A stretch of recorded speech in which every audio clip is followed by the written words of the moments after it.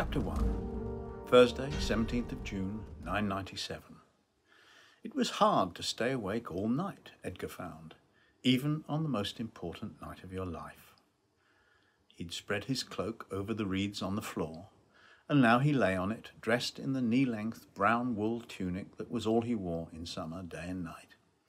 In winter he would wrap the cloak around him and lie near the fire. But now the weather was warm. Midsummer Day was a week away.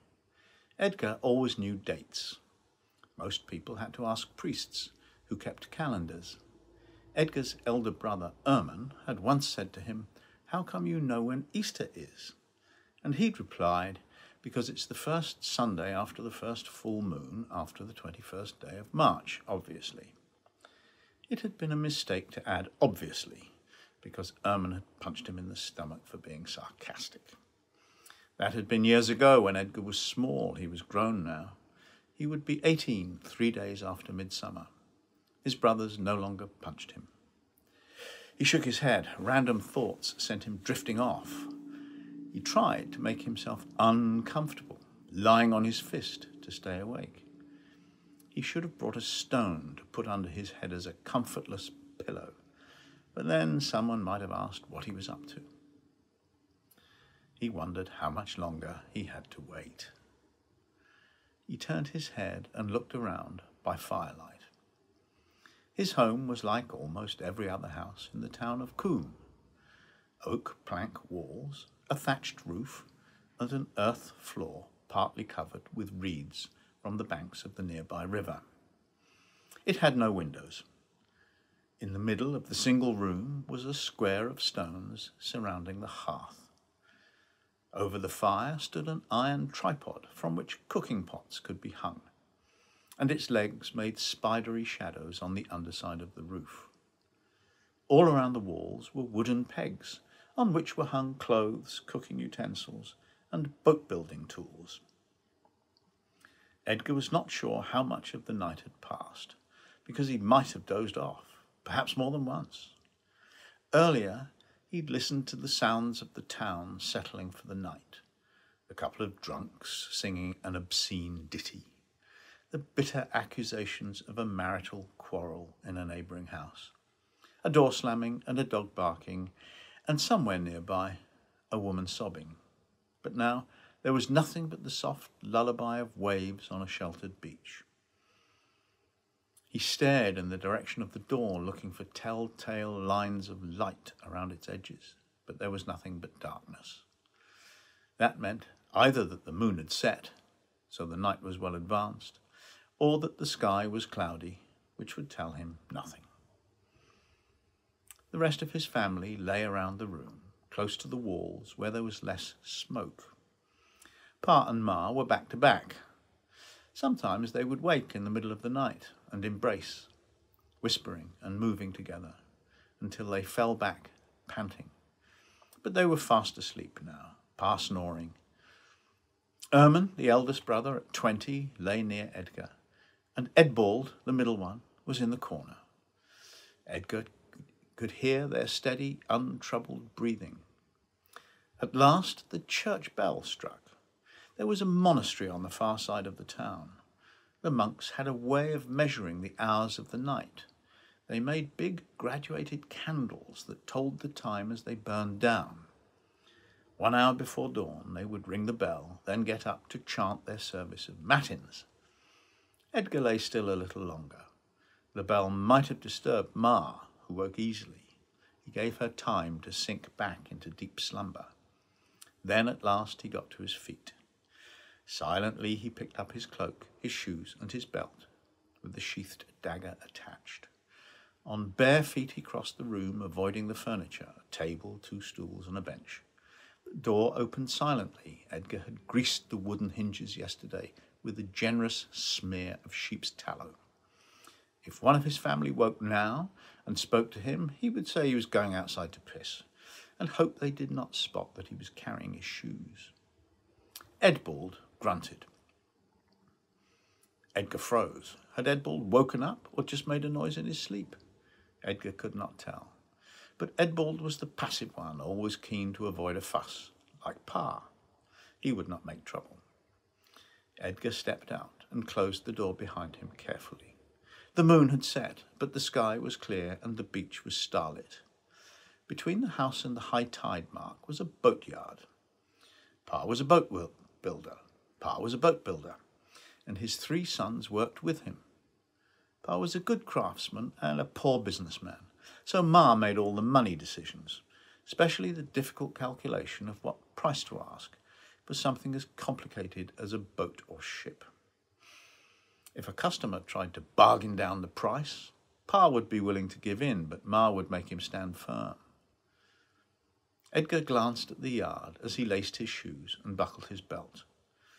There was only one vessel under construction, a small boat for rowing upriver. Beside it stood a large and valuable stockpile of timber, the trunks split into halves and quarters, ready to be shaped into the parts of a boat. About once a month, the whole family went into the forest and felled a mature oak. Pa and Edgar would begin, alternately swinging long-handled axes, cutting a precise wedge out of the trunk. Then they would rest while Erman and Edbald took over. When the tree came down, they would trim it, then float the wood downriver to Coombe. They had to pay, of course. The forest belonged to Wigelm, the thane to whom most people in Coombe paid their rent, and he demanded 12 silver pennies for each tree. As well as the timber pile, the yard contained a barrel of tar, a coil of rope, and a whetstone. All were guarded by a chained-up mastiff called Grendel, black with a grey muzzle, too old to do much harm to thieves, but still able to bark an alarm. Grendel was quiet now, watching Edgar incuriously, with his head resting on his front paws. Edgar knelt down and stroked his head.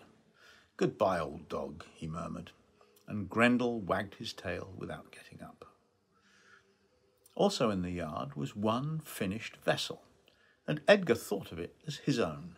He'd built it himself to an original design based on a Viking ship. Edgar had never actually seen a Viking. They'd not raided Coombe in his lifetime. But 2 years ago a wreck had washed up on the beach here, empty and fire-blackened, its dragon figurehead half smashed, presumably after some battle. Edgar had been awestruck by its mutilated beauty, the graceful curves, the long serpentine prow, and the slender hull. He'd been most impressed by the large out-jutting keel that ran the length of the ship, which, he'd realised after some thought, gave the stability that allowed the Vikings to cross the seas. Edgar's boat was a lesser version, with 2 oars and a small square sail.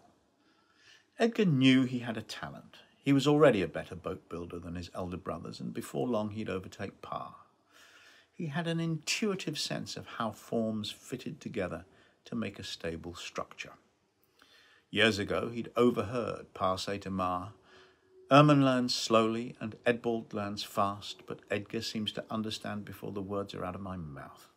It was true. Some men could pick up a musical instrument they'd never played, a pipe or a lyre, and get a tune out of it after a few minutes. Edgar had such instincts about boats and houses too. He would say, "That boat will list to starboard," or "that roof will leak," and he was always right. Now he untied his boat and pushed it down the beach. The sound of the hull scraping on the sand was muffled by the shushing of the waves breaking on the shore. He was startled by a girlish giggle. In the starlight he saw a naked woman lying on the sand and a man on top of her. Edgar probably knew them, but their faces were not clearly visible, and he looked away quickly, not wanting to recognize them. He'd surprised them in an illicit tryst, he guessed. The woman seemed young, and perhaps the man was married.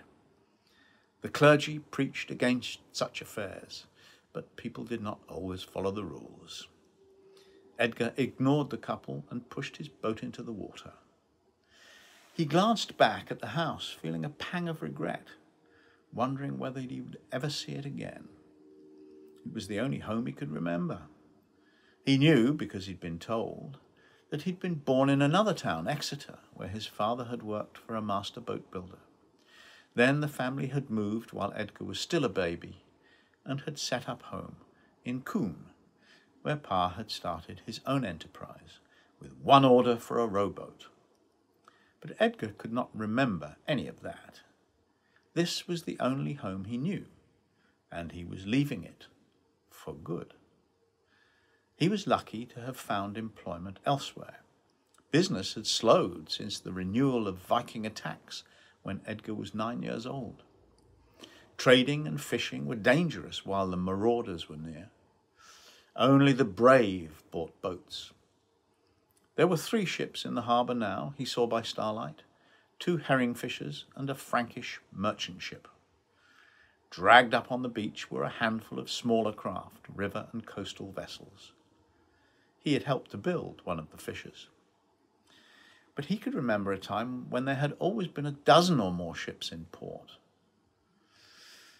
He felt a fresh breeze from the southwest, the prevailing wind here. His boat had a sail, small because they were so costly. A full-size sail for a seagoing ship would take one woman 4 years to make. But it was hardly worthwhile to unfurl for the short trip across the bay. He began to row, something that hardly taxed him. Edgar was heavily muscled like a blacksmith. His father and brothers were the same. All day, 6 days a week, they worked with axe, adze and auger, shaping the oak strakes that formed the hulls of boats. It was hard work and it made strong men. His heart lifted. He'd got away, and he was going to meet the woman he loved. The stars were brilliant, the beach glowed white, and when his oars broke the surface of the water, the curling foam was like the fall of her hair on her shoulders. Her name was Sungifu, which was usually shortened to Sunny, and she was exceptional in every way.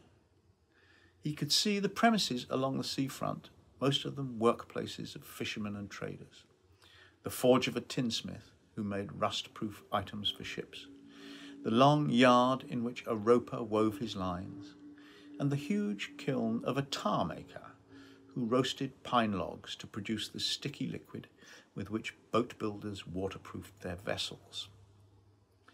The town always looked bigger from the water.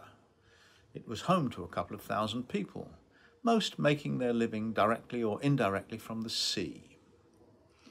He looked across the bay to his destination. In the darkness, he would not have been able to see Sunny even if she'd been there, which he knew she was not, since they'd arranged to meet at dawn. But he could not help staring at the place where she soon would be. Sunny was 21, older than Edgar by more than 3 years. She'd caught his attention one day when he was sitting on the beach staring at the Viking wreck. He knew her by sight, of course. He knew everyone living in the small town, but he had not particularly noticed her before and did not recall anything about her family. "Were you washed up with the wreck?" she had said. "You were sitting so still I thought you were driftwood." She had to be imaginative, he saw right away, to say something like that off the top of her head. And he'd explained what fascinated him about the lines of the vessel, feeling that she would understand. They had talked for an hour, and he had fallen in love. Then she told him she was married. But it was already too late. Her husband, Cynric, was 30. She had been 14 when she married him. He had a small herd of milk cows, and Sunny managed the dairy. She was shrewd and made plenty of money for her husband. They had no children. Edgar had quickly learned that Sunny hated Cynric. Every night, after the evening milking, he went to an alehouse called the Sailors and got drunk. While he was there, Sunny could slip into the woods and meet Edgar. However, from now on, there would be no more hiding. Today, they would run away together, or, to be exact, sail away. Edgar had the offer of a job and a house in a fishing village 50 miles along the coast. It was a lucky break. Few boat builders were hiring, but this one was busy, and he'd seen Edgar's work and liked it. Edgar had no money. He never had money. Ma said he had no need of it. But his tools were in a locker built into the boat. They would start a new life, As soon as everyone realised they'd gone, Cynric would consider himself free to marry again. A wife who ran away with another man was in practice divorcing herself. The church might not like it, but that was the custom. Within a few weeks, Sonny said, Cynric would go into the countryside and find a desperately poor family with a pretty 14-year-old daughter. Edgar wondered why the man wanted a wife. He had little interest in sex, according to Sonny. He likes to have someone to push around, she'd said. My problem was that I grew old enough to despise him. Cynric would not come after them, even if he found out where they were, which was unlikely, at least for some time to come. And if we're wrong about that and Cynric finds us, I'll beat the shit out of him, Edgar had said. Sonny's expression had told him that she thought this was a foolish boast, and he knew she was right. Hastily, he'd added, but it probably won't come to that. He reached the far side of the bay, then beached the boat and roped it to a boulder. He could hear the chanting of the monks at their prayers.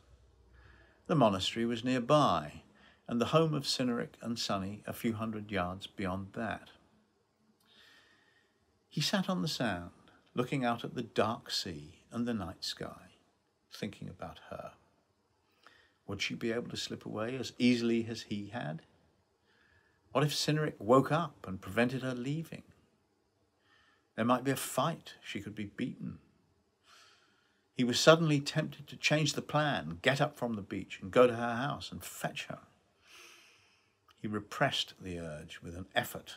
She was better off on her own. Cynric would be in a drunken slumber, and Sonny would move like a cat. She'd planned to go to bed wearing around her neck the only item of jewellery, an intricately carved silver roundel hanging from a leather thong. In her belt pouch, she would have a useful needle and thread, and the embroidered linen headband she wore on special occasions. Like Edgar, she could be out of the house in a few silent seconds. Soon she would be here, her eyes glistening with excitement, her supple body eager for his. They would embrace, hugging each other hard, and kiss passionately. Then she would step into the boat, and he would push it into the water to freedom. He would row a little way out, then kiss her again, he thought. How soon could they make love? She would be as impatient as he. He could row around the point, then drop the roped rock he used as an anchor, and they could lie down in the boat under the thwarts. It would be a little awkward, but what did that matter? The boat would rock gently on the waves, and they would feel the warmth of the rising sun on their naked skin.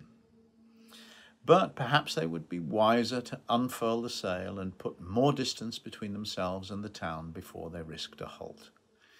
He wanted to be well away by full day. It would be difficult to resist temptation with her so close, looking at him and smiling happily. But it was more important to secure their future. When they got to their new home, they would say they were already married, they'd decided. Until now, they had never spent a night in bed. From today, they would eat supper together every evening and lie in each other's arms all night and smile knowingly at one another in the morning. He saw a glimmer of light on the horizon. Dawn was about to break. She would be here at any moment. He felt sad only when he thought about his family. He could happily live without his brothers, who still treated him as a foolish kid and tried to pretend that he had not grown up smarter than both of them. He would miss Pa, who all his life had told him things he would never forget, such as, no matter how well you scarf two planks together, the joint is always the weakest part. And the thought of leaving Ma brought tears to his eyes. She was a strong woman. When things went wrong, she did not waste time bemoaning her fate, but set about putting matters right.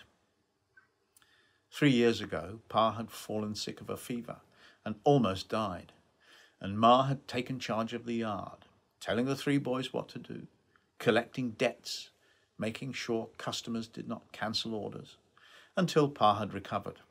She was a leader, and not just of the family. Pa was one of the 12 elders of Combe, but it was Ma who led the townspeople in protest when Wigelm the Thane had tried to increase everyone's rents. The thought of leaving them all would be unbearable but for the joyous prospect of a future full of sunny. In the faint light, Edgar saw something odd out on the water. He had good eyesight, and he was used to making out ships at a distance, distinguishing the shape of a hull from that of a high wave or a low cloud. But now he was not sure what he was looking at. He strained to hear any distant sound, but all he picked up was the noise of the waves on the beach right in front of him. After a few heartbeats, he seemed to see the head of a monster, and he suffered a chill of dread. Against the faint glow in the sky, he thought he saw pointed ears, great jaws, and a long neck. A moment later, he realized he was looking at something even worse than a monster. It was a Viking ship, with a dragon head at the tip of its long, curved prow. Another came into view, then a third, then a fourth. Their sails were taut with the quickening southwesterly breeze, and the light vessels were moving fast through the waves. Edgar sprang to his feet. The Vikings were thieves, rapists, and murderers.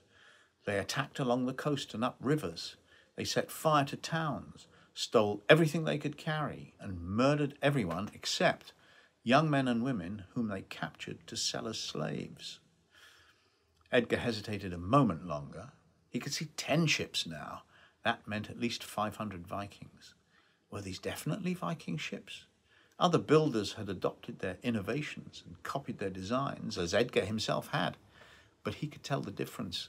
There was a coiled menace in the Scandinavian vessels that no imitators had achieved. Anyway, who else would be approaching in such numbers at dawn? No, there was no doubt hell was coming to Combe. He had to warn Sunny. If he could get to her in time, they might yet escape. Guiltily, he realized his first thought had been of her rather than of his family. He must alert them too, but they were on the far side of the town. He would find Sunny first. He turned and ran along the beach, peering at the path ahead for half-hidden obstacles. After a minute, he stopped and looked out at the bay. He was horrified to see how fast the Vikings had moved. There were already blazing torches moving swiftly, some reflected in the moving sea, others evidently being carried across the sand. They were landing already, but they were silent. He could still hear the monks praying, all oblivious of their fate. He should warn them too, but he could not warn everyone. Or perhaps he could. Looking at the tower of the monks' church, silhouetted against the lightening sky, he saw a way to warn Sunny, his family, the monks, and the whole town. He swerved towards the monastery. A low fence loomed up out of the dark, and he leapt over it without slowing his pace. Landing on the far side, he stumbled, regained his balance, and ran on. He came to the church door and glanced back. The monastery was on a slight rise, and he could view the whole town and the bay. Hundreds of Vikings were splashing through the shallows onto the beach and into the town. He saw the crisp, summer-dry straw of a thatched roof burst into flames, then another and another. He knew all the houses in town and their owners, but in the dim light he could not figure out which was which, and he wondered grimly whether his own home was alight. He threw open the church door. The nave was lit by restless candlelight. The monks' chant became ragged as some of them saw him running to the base of the tower. He saw the dangling rope, seized it, and pulled down. To his dismay, the bell made no sound. One of the monks broke away from the group and strode towards him. The shaved top of his head was surrounded by white curls, and Edgar recognized Prior Ulfric. "Get out of here, you foolish boy," the prior said indignantly. Edgar could hardly trouble himself with explanations. "I have to ring the bell," he said frantically. "What's wrong with it?" The service had broken down, and all the monks were now watching. A second man approached, the Kitchener, Meyerwin, a younger man, not as pompous as Ulfric. "What's going on, Edgar?" he said. "The Vikings are here," Edgar cried. He pulled again at the rope. He'd never before tried to ring a church bell, and its weight surprised him. "Oh no!" cried Prior Ulfric. His expression changed from censorious to scared. "God spare us!" Meyerwin said, "Are you sure, Edgar?" "I saw them from the beach." Meyerwin ran to the door and looked out. He came back white-faced. "It's true," he said. Ulfric screamed, "Run, everyone!" "Wait," said Meyerwin. "Edgar, keep pulling the rope. Takes a few tugs to get going. Lift your feet and hang on. Everyone else, we have a few minutes before they get here. Pick something up before you run. First the reliquaries with the remains of the saints, then the jewelled ornaments and the books, and then run to the woods." Holding the rope, Edgar lifted his body off the floor, and a moment later he heard the boom of the great bell sound out. Ulrich snatched up a silver cross and dashed out, and the other monks began to follow, some calmly, collecting precious objects, others yelling and panicking. The bell began to swing, and it rang repeatedly. Edgar pulled the rope frantically, using the weight of his body. He wanted everyone to know right away that this was not merely a summons to sleeping monks, but an alarm call to the whole town. After a minute, he felt sure he'd done enough. He left the rope swinging and dashed out of the church. The acrid smell of burning thatch pricked his nostrils. The brisk southwesterly breeze was spreading the flames with dreadful speed. At the same time, daylight was brightening. In the town, people were running out of their houses, clutching babies and children and whatever else was precious to them, tools and chickens and leather bags of coins. The fastest were already crossing the fields towards the woods. Some would escape, Edgar thought, thanks to that bell. He went against the flow, dodging his friends and neighbours, heading for Sonny's house. He saw the baker who would have been at his oven early. Now he was running from his house with a sack of flour on his back. The alehouse, called the Sailors, was still quiet, its occupants slow to rise even after the alarm. Wynne the jeweller went by on his horse with a chest strapped to his back. The horse was charging in a panic, and he had his arms around its neck, holding on desperately. A slave called Griff went by, carrying an old woman, his owner. Edgar scanned every face that passed him, just in case Sonny was among them, but he did not see her. Then he met the Vikings. The vanguard of the force was 12 big men and 2 terrifying-looking women, all in leather jerkins, armed with spears and axes. They were not wearing helmets, Edgar saw, and as fear rose in his throat like vomit, he realized they did not need much protection from the feeble townspeople. Some were already carrying booty, a sword with a jewelled hilt, clearly meant for display rather than battle, a money bag, a fur robe, a costly saddle with harness mounts in gilded bronze. One led a white horse that Edgar recognized as belonging to the owner of a herring ship. One had a girl over his shoulder, but Edgar saw gratefully that it was not Sonny. He backed away, but the Vikings came on, and he could not flee because he had to find Sonny. A few brave townsmen resisted. Their backs were to Edgar, so he could not tell who they were. Some used axes and daggers, one a bow and arrows. For several heartbeats, Edgar just stared, paralyzed by the sight of sharp blades cutting into human flesh, the sound of wounded men howling like animals in pain, the smell of a town on fire. The only violence he'd ever seen consisted of fistfights between aggressive boys or drunk men. This was new, gushing blood and spilling guts and screams of agony and terror. He was frozen with fear. The traders and fishermen of Coombe were no match for these attackers, whose livelihood was violence. The locals were cut down in moments, and the Vikings advanced, more coming up behind the leaders. Edgar recovered his senses and dodged behind a house. He had to get away from the Vikings, but he was not too scared to remember Sonny. The attackers were moving along the main street, pursuing the townspeople who were fleeing along the same road. But there were no Vikings behind the houses. Each home had about half an acre of land. Most people had apple trees and a vegetable garden, and the wealthier ones a hen house or a pigsty. Edgar ran from one backyard to the next, making for Sonny's place. Sonny and Cynric lived in a house like any other, except for the dairy, a lean-to extension built of cob, a mixture of sand, stones, clay and straw, with a roof of thin stone tiles, all meant to keep the place cool. The building stood on the edge of a small field where the cows were pastured.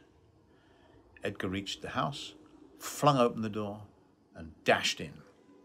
He saw Cynric on the floor, a short, heavy man with black hair. The rushes around him were soaked with blood and he lay perfectly still. A gaping wound between his neck and shoulder was no longer bleeding, and Edgar had no doubt he was dead. Sonny's brown and white dog, Brindle, stood in the corner, trembling and panting, as dogs do when terrified. But where was she? At the back of the house was a doorway that led to the dairy. The door stood open, and as Edgar moved towards it, he heard Sonny cry out. He stepped into the dairy. He saw the back of a tall Viking with yellow hair. Some kind of struggle was going on. A bucket of milk had spilt on the stone floor, and the long manger from which the cows fed had been knocked over. A split second later, Edgar saw that the Viking's opponent was Sonny. Her suntanned face was grim with rage, her mouth wide open, showing white teeth, her dark hair flying. The Viking had an axe in one hand, but was not using it. With the other hand, he was trying to wrestle Sonny to the ground, while she lashed out at him with a big kitchen knife. Clearly, he wanted to capture her rather than kill her, for a healthy young woman made a high-value slave. Neither of them saw Edgar.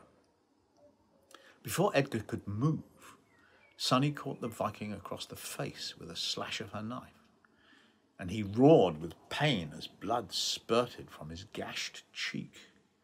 Infuriated, he dropped the axe, grabbed her by both shoulders, and threw her to the ground. She fell heavily, and Edgar heard a sickening thud as her head hit the stone step on the threshold. To his dismay, she seemed to lose consciousness. The Viking dropped to one knee, reached into his jerkin and drew out a length of leather cord, evidently intending to tie her up. With the slight turn of his head, he spotted Edgar. His face registered alarm, and he reached for his dropped weapon. But he was too late. Edgar snatched up the axe a split second before the Viking could get his hand on it. It was a weapon very like the tool Edgar used to fell trees. He grasped the shaft with a familiar two-handed grip. In the dim back of his mind, he noticed that handle and head were beautifully balanced. He stepped back, out of the Viking's reach. The man started to rise. Edgar swung the axe in a big circle. He took it back behind him, then lifted it over his head, and finally brought it down, fast and hard and accurately, in a perfect curve. The sharp blade landed precisely on top of the man's head. It sliced through hair, skin, and skull, and cut deep, spilling brains. To Edgar's horror, the Viking did not immediately fall dead, but seemed for a moment to be struggling to remain standing. Then the life went out of him like the light from a snuffed candle, and he fell to the ground in a bundle of slack limbs. Edgar dropped the axe and knelt beside Sonny. Her eyes were open and staring. He murmured her name. "Speak to me," he said. He took her hand and lifted her arm. It was limp. He kissed her mouth and realized there was no breath. He felt her heart just beneath the curve of the soft breast he adored. He kept his hand there, hoping desperately to feel a heartbeat, and he sobbed when he realized there was none. She was gone, and her heart would not beat again. He stared unbelievingly for a long moment. Then, with boundless tenderness, he touched her eyelids with his fingertips, gently, as if fearing to hurt her, and closed her eyes. Slowly he fell forward, until his head rested on her chest and his tears soaked into the brown wool of her homespun dress. A moment later he was filled with mad rage at the man who had taken her life. He jumped to his feet, seized the axe, and began to hack at the Viking's dead face, smashing the forehead, slicing the eyes, splitting the chin. The fit lasted only moments before he realized the gruesome hopelessness of what he was doing. When he stopped, he heard shouting outside in a language that was similar to the one he spoke, but not quite the same. That brought him back abruptly to the danger he was in. He might be about to die. I don't care, I'll die, he thought. But that mood lasted only seconds. If he met another Viking, his own head might be split, just like that of the man at his feet. Stricken with grief as he was, he could still feel terror at the thought of being hacked to death. But what was he to do? He was afraid of being found inside the dairy, with the corpse of his victim crying out for revenge. But if he went outside, he'd surely be captured and killed. He looked about him wildly. Where could he hide? His eye fell on the overturned manger, a crude wooden construction. Upside down, its trough looked big enough to conceal him. He lay on the stone floor and pulled it over him. As an afterthought, he lifted the edge, grabbed the axe, and pulled it under with him. Some light came through the cracks between the planks of the manger. He lay still and listened. The wood muffled sound somewhat, but he could hear a lot of shouting and screaming outside. He waited in fear. At any moment, a Viking could come in and be curious enough to look under the manger. If that happened, Edgar decided, he would try to kill the man instantly with the axe, but he would be at a serious disadvantage lying on the ground with his enemy standing over him. He heard a dog whine and understood that Brindle must be standing beside the inverted manger. "Go away," he hissed. The sound of his voice only encouraged the dog, and she whined louder. Edgar cursed, then lifted the edge of the trough, reached out, and pulled the dog in with him. Brindle lay down and went silent. Edgar waited, listening to the horrible sounds of slaughter and destruction. Brindle began to lick the Viking's brains off the blade of the axe.